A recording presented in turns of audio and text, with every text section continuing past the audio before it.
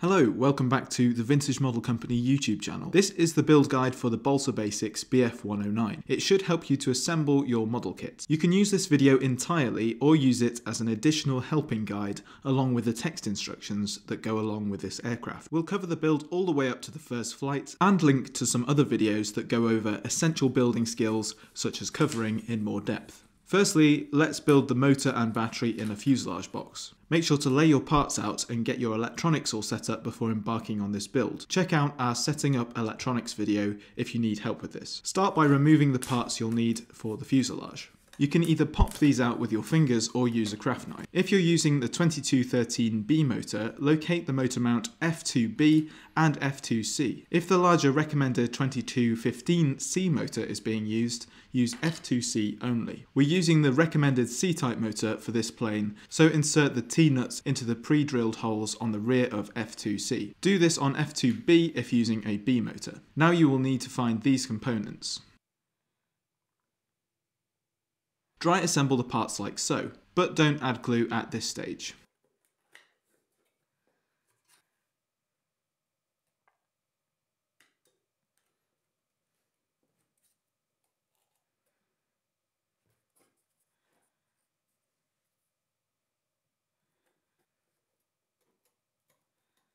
You can hold the parts together and place the subassembly onto a plywood fuselage side, ensuring that the tabs fit into their respective slots.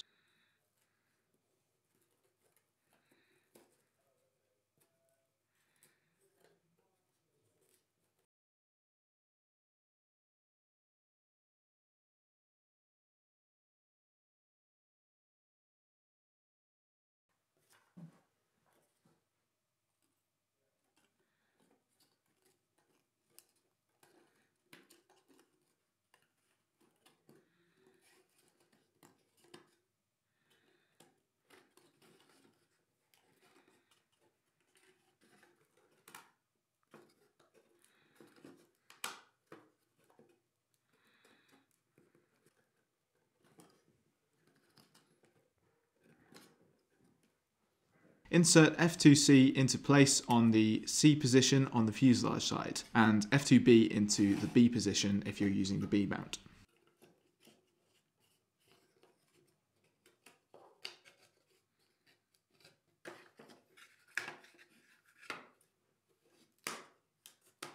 Place the second fuselage side on top.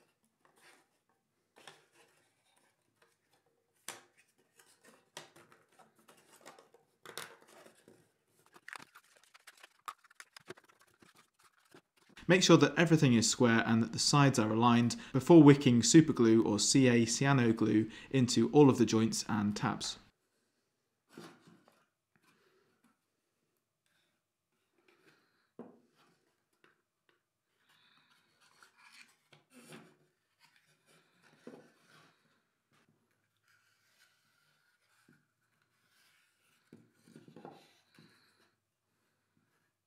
Bring the front fuselage sides together and add former F1 to the front.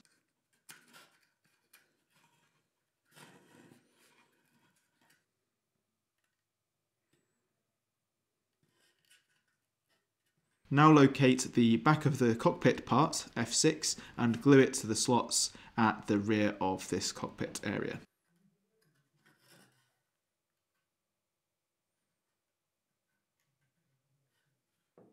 Now locate these parts.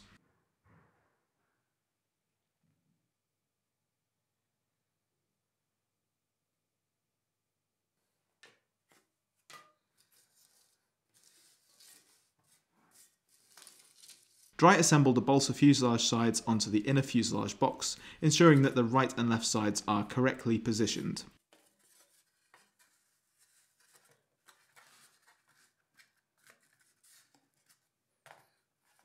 Dry assemble formers F8 and F9, and then bring the rear of the fuselage sides together to insert former F10. Ensure that the fuselage sides are correctly aligned with each other before adding glue into the rear joint and the formers. Find this part, F5, and stick it into this slot.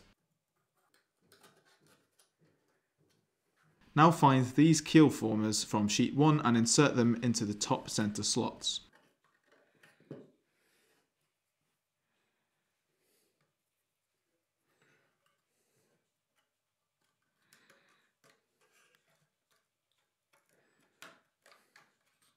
Insert these longerons into the nose slots.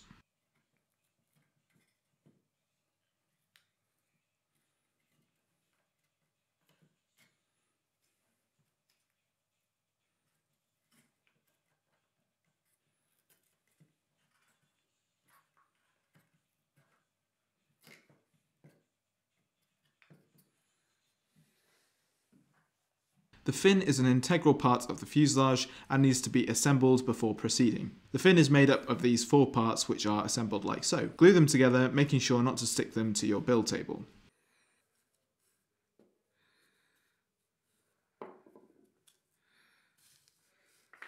Give both sides of the fin a gentle sanding and also round the leading edge.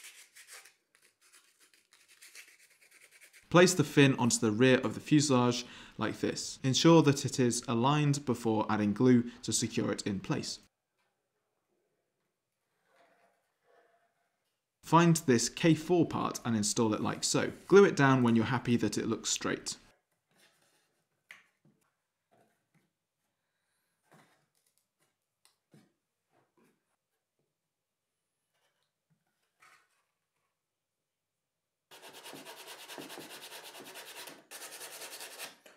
Sand this top deck to a rounded shape following on from the profiles of the formers.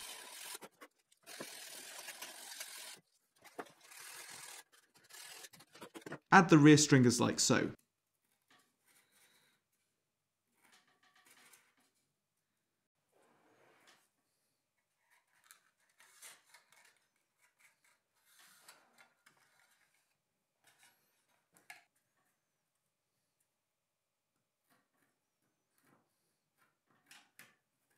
Taper the stringers where they attach to the fin.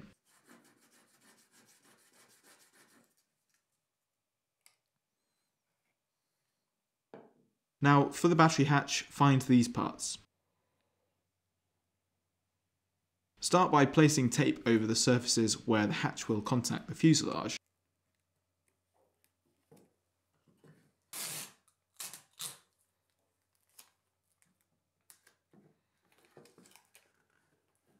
Now we can assemble the battery hatch in place like this for a good fit.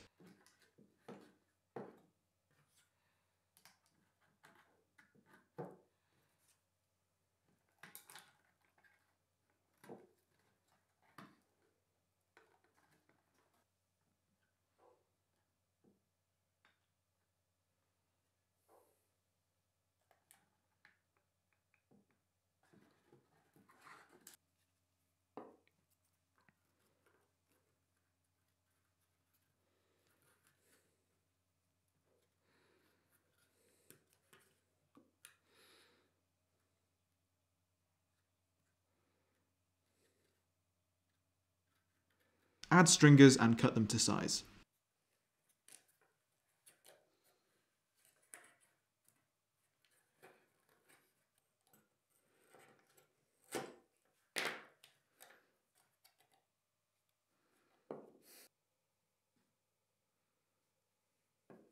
Check that the hatch fits nicely and sand it a little if you need to. If using magnets, you can glue these to the laser cut holes on the fuselage and the hatch. Stick some Velcro onto the battery tray. The other piece is attached to the battery itself. Use another strip to make a loop to securely strap the battery into place later.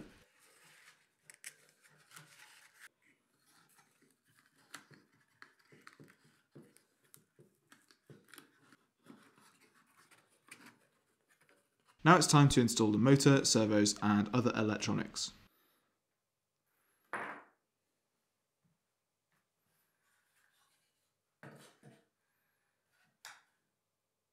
Mount the servos onto the servo tray from the underside of the fuselage with the servo arms fitted.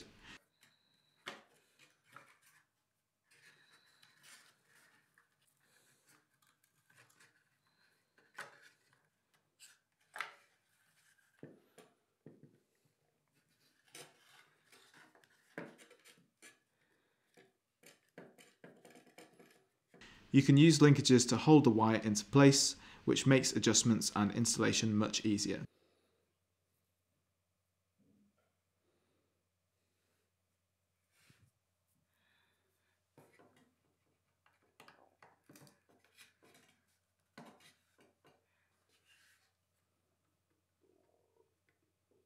Stick the ESC into the compartment under the battery tray.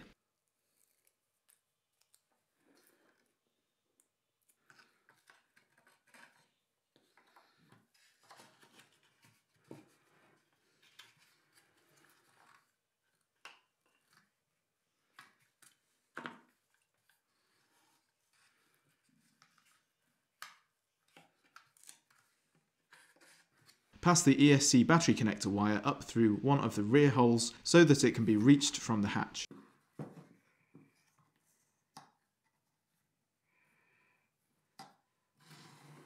The motor can now be installed using the M3 screws, or you can wait until later after the fuselage has been covered.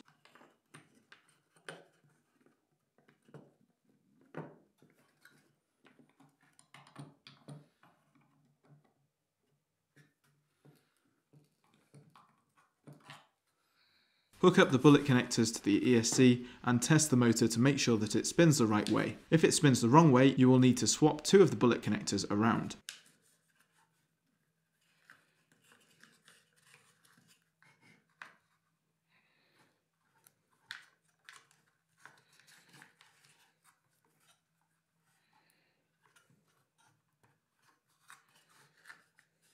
Cut the elevator and rudder push rods to an initial length of 500 mm.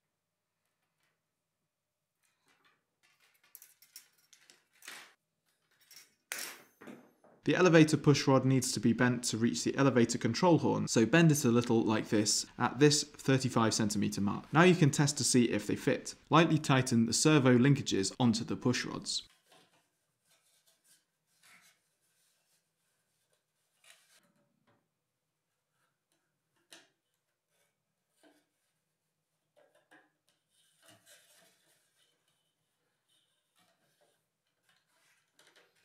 Now you can mount the receiver inside of the aircraft, making sure that the channel pins for the ailerons are easily accessible.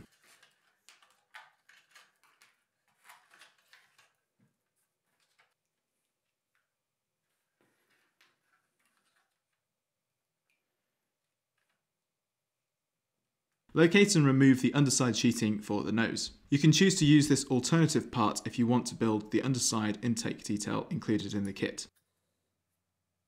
Also find these parts for the rear underside of the fuselage. Gently wrap the sheet around the curve of the nose a little at a time whilst applying some CA superglue.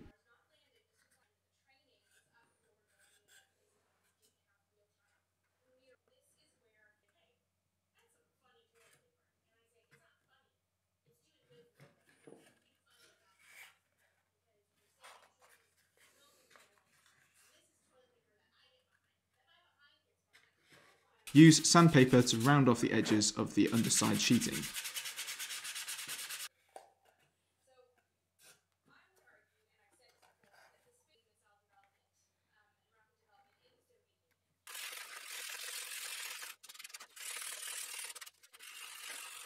The rear underside is covered using 5 sheet pieces located on sheet 4. Stick them into place, starting with the sheet next to the rear of the wing saddle and working towards the tail.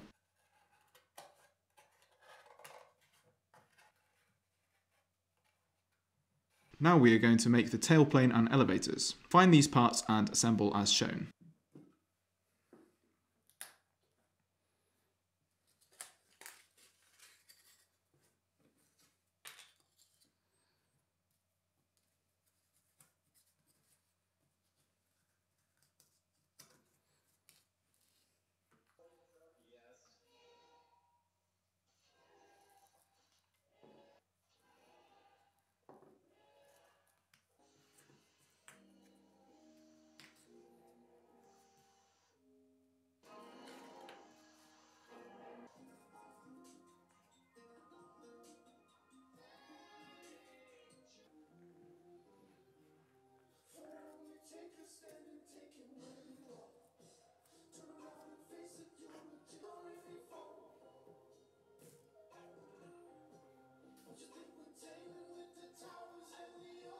Now for the wing. Firstly find all of these parts.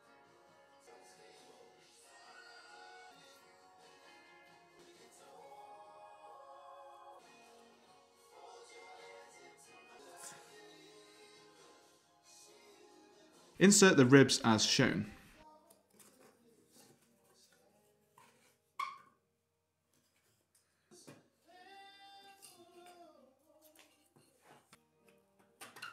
Now lock these in place with the spar doubler. It might be a bit tight, but be gentle.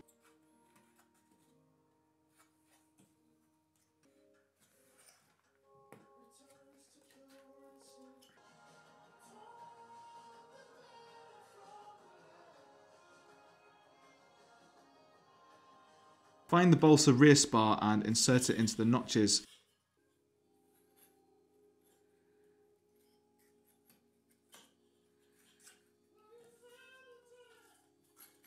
Cut out from the ribs.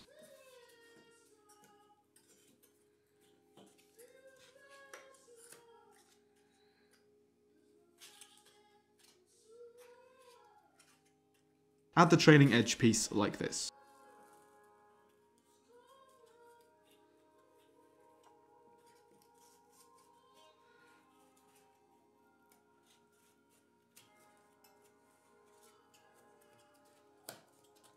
Now slot in the wingtip piece, making sure to get it the right way round. Find the leading edge parts and insert them into the notches in the front of the ribs.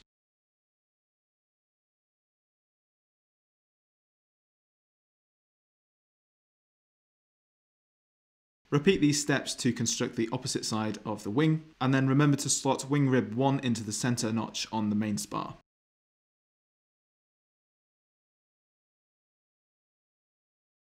Find a servo tray and, while holding the wing flat against the surface, insert it here.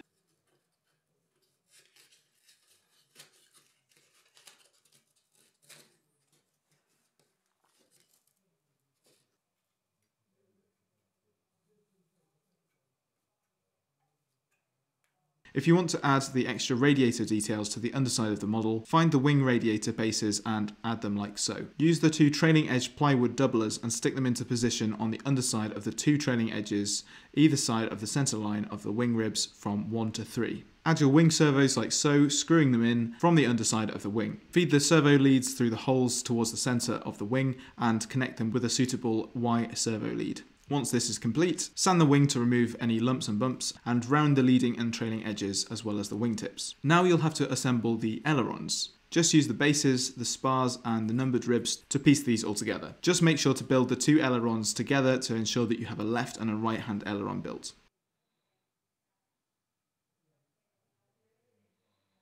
You should bevel the ailerons using sandpaper. We will have a dedicated video on this topic soon on our Get Started page of the website, so make sure to check that out to level up your aero modelling skills if you'd like to. Once you've covered your model, you can start on the final assembly.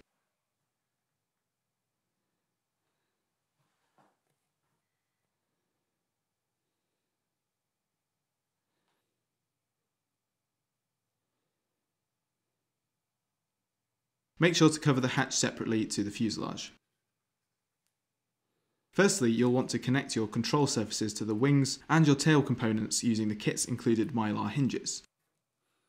To do this, cut slots into the wood and splice them in one at a time, taking care to line up each part nicely. Again, there will be a video on this topic soon on our website help page. For precise locations and sizes of the cuts, see the text instructions for more detail.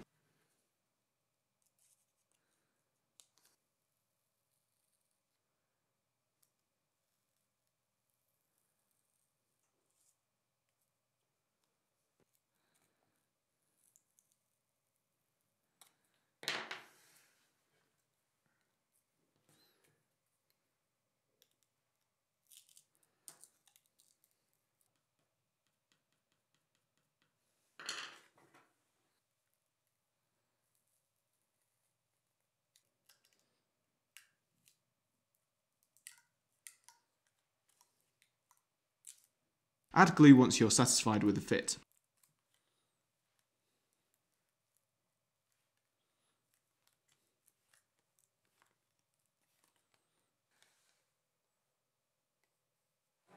To glue the tailplane to the vertical stabilizer fin, you will probably need to remove some of the covering material for a good strong wood-to-wood bond.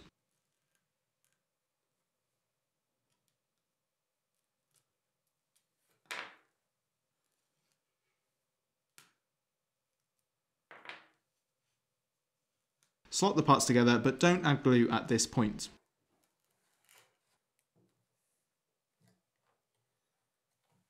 Remove the covering from the tailplane's strut slots on the tailplane and either side of the fuselage.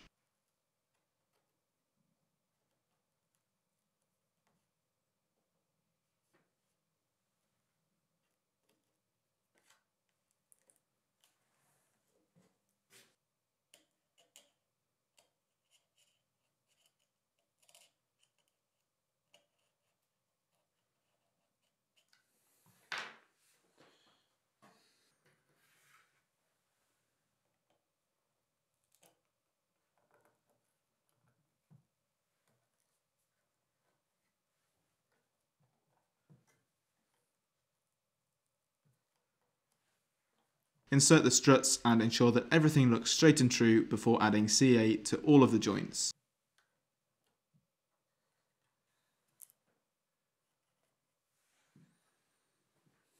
These struts are structural and need to be seated correctly to result in a good strong tail assembly.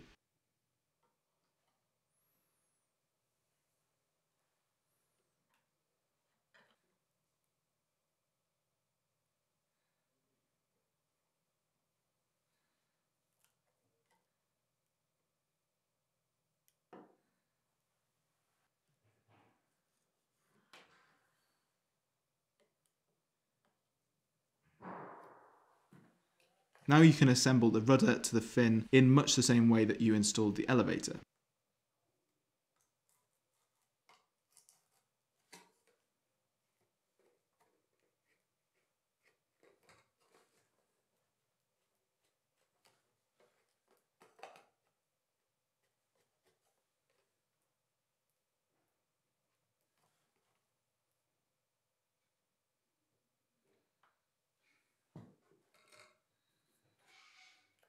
Next, find the two control horn pieces and insert two linkages to the middle holes. You might have to drill these out a little to get them to fit, as the default hole diameter is intended for pushrod wire with a Z-bend.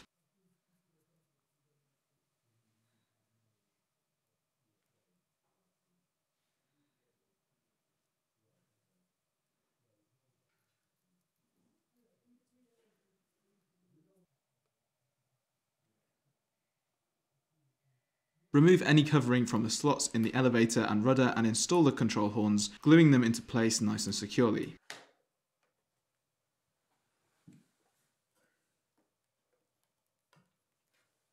Pass the pushrod through the linkage, but leave it loose for now.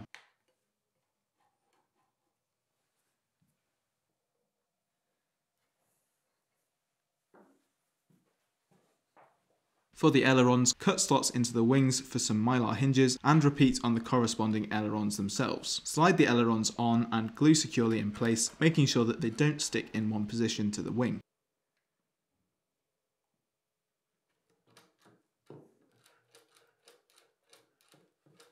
Remove covering and install two more control horns with linkages for the two ailerons. You can repeat a similar process to the tail surfaces to hook up some pushrods. Cut some of the included wire to 65mm for each pushrod. Here I chose to add a Z-bend to the wire to have a hard connection with the servo arm. You can make one too if you have a pair of pliers. Ensure that your servos are centered to make sure that your servo arms are positioned correctly at 90 degrees. Keep the linkages loose again so that you can adjust them later.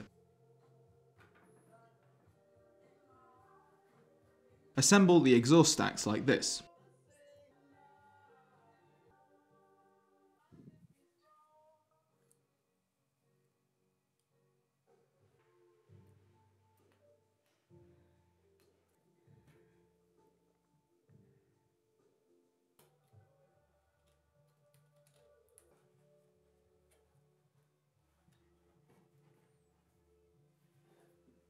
Cut two pieces of 1/8 dowel to a length of 4 inches or 100mm and insert them into the holes so that the dowel has an equal amount on each side of the fuselage and secure in place with glue.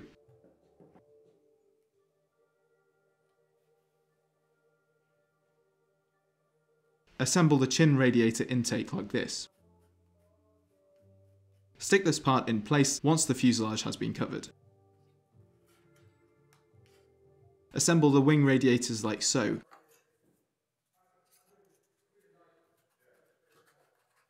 Cover them and stick them in place over the covered wing.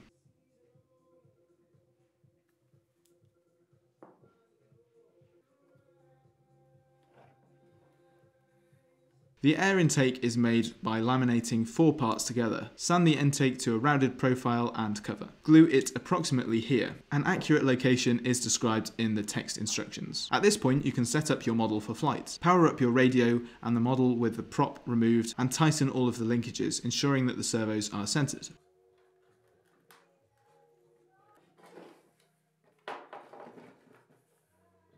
Attach the wings using the rubber bands included in the kit in this way.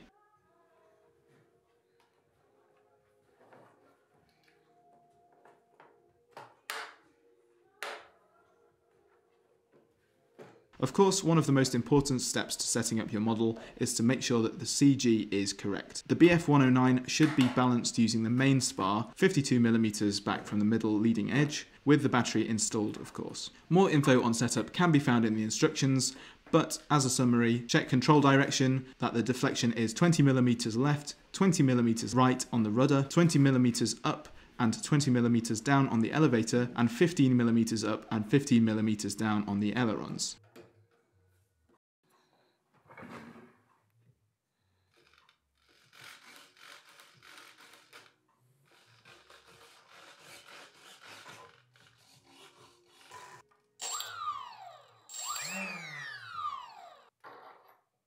Bolt on a balanced propeller and a balanced spinner at this point too if you wish. We would recommend that you do without a spinner if you are more of a beginner builder, as these can be quite difficult to get perfectly balanced sometimes.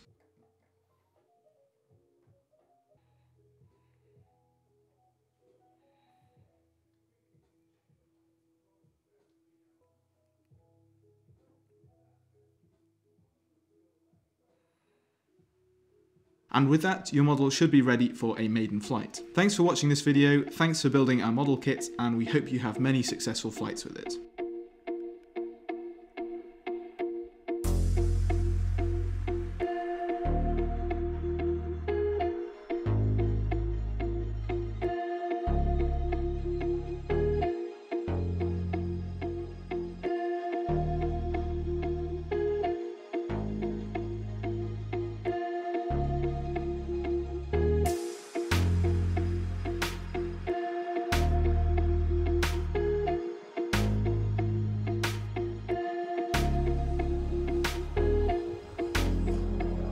Ha ha ha ha!